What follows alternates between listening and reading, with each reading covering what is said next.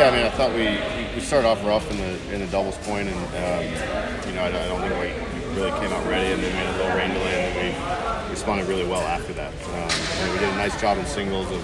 We won two tough first sets on 2 and 3, and then got nice leads there, and then 5 and 6 we took care of business there. So. All in all, like anytime you get a 4-0 win, and then we were up on the other courts.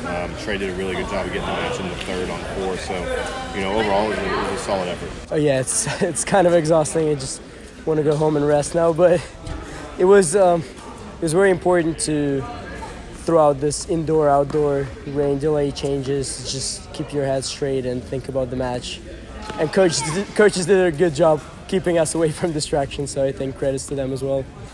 I think we had a slow start with talking about intensity and being positive, and I don't know, we have to thank the rain because we learned the lesson after the rain delay, and we came back stronger than ever and won the doubles.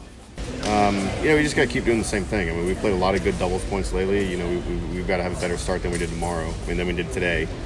For tomorrow, because that'll catch up with you. The doubles can be really short, so we can't dig ourselves a hole. 20-something points in a row since we lost our last point. So that's a really good streak. So we just got to keep doing things that started to give us the success that we started to have.